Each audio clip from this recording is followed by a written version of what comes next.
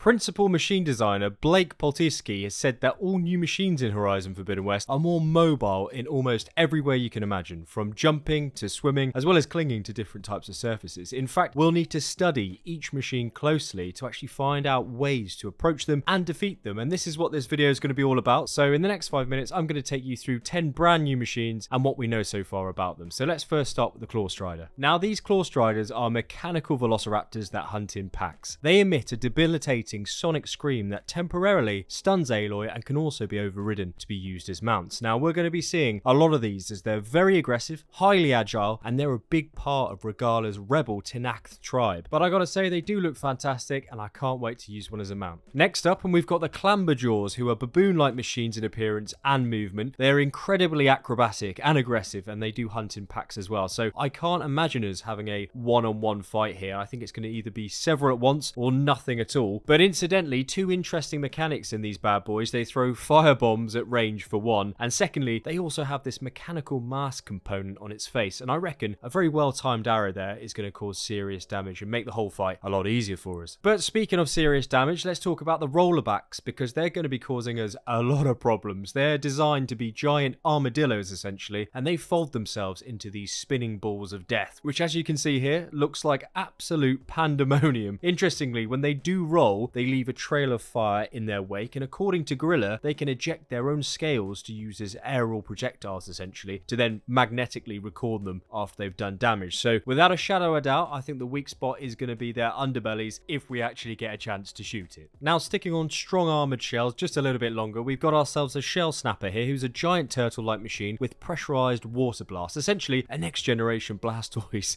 and they guard the shores and swamps of the Forbidden West and are known to lie dormant in front of cauldrons according to the comics. Additionally, its shell absorbs attacks and converts it to energy, which it then releases in a big AoE blast, stunning everybody in the vicinity. Guerrilla have also said that we'll need to be creative to kill this beast, but I reckon a solid shot underneath its shell when it leaps up in the air isn't a bad shout. Now let's talk about some aerial machines, and the new standout here is the pterodactyl-based Sunwing that charges itself via solar panels on its wings, which generates enough power for it to fly. Now, being an airborne machine is of course an advantage, but they are vulnerable when they're on the ground gathering solar power from the sun, and I think stealth kills are going to work well here, and I'm not 100% sure if they are susceptible to fire like the Glint Hawks were in Zero Dawn, but I wouldn't be surprised if they indeed are. Now let's have a chin wag about the Bristleback. It's built in the image of a large warthog, and it's designed to be peaceful in nature, using their tusks to unearth buried resources in the ground. Of course, our attention needs to be directed towards the acidic canisters on its rear for that big boy damage, as you can see here, but we'll need to watch out for their AoE poison cloud effect as well, which hasn't been shown yet, but according to Guerrilla, saps our life and energy quickly if we're caught within it. Now, if you played Zero Dawn, you'll be very familiar with the Watchers. Well, Guerrilla describes these new burrowers as their successor here in Forbidden West. They're based on an otter or a weasel that can attack on land or in water, and they use a high-pitched sound to stun Aloy, similar to the Clawstriders. They can, of course, bury themselves into the ground to stay hidden and blindside us from any direction where they decide to pop out, but good to know their weak spot is a small component on the rear, and expect to see a lot of these in the game. But while we're on the topic of aquatic-based machines, the Tide Ripper is the big hitter in that department. It looks like the Loch Ness Monster based on the plesiosaur, and they're aggressive in the water and on land. Now, this machine accumulates resources by filtering through the sediment in the water, and it's another one that Guerrilla have teased, but they've kept a lot of details quite close to their chest, so expect a tough fight with these mechanical Nessies along the coasts. Now let's talk about the Tremortusk, or the Mummakill I like to call it from Lord of the Rings, and they are based on mammoths. They can be found in the wild and also outfitted by Regala's tribes with cannons and armor plating. It can also use its trunk as a flamethrower, and after a certain amount of damage, it will stand up, showing its belly as kind of a weak spot, so shaking humans off it in the process. Again, more Lord of the Rings vibes. I love it, and I genuinely cannot wait to get stuck into this machine. Now, Tremortusks aside, I think arguably the most exciting machine coming up is the Slitherfang. It's a gigantic snake-like machine that spits out poisonous venom and has a lightning tail, as well as the ability to actually dig underground and leap out unexpectedly. It's all here in this machine, and the animations look absolutely marvelous. Now, according to Guerrilla, you can also shoot off its rattle tail to then use against it as a weapon, which is a similar mechanic that we've seen before and sounds like great fun. And by the way, if you have like this quick no-nonsense breakdown, do check out a few more Horizon videos. I'll be popping up on your screen right now. Also, big thanks to all the Reloads researchers for helping me make this video. You're all fantastic. Looking forward to more. And to you, cheers for watching. Coffee is, of course, on me.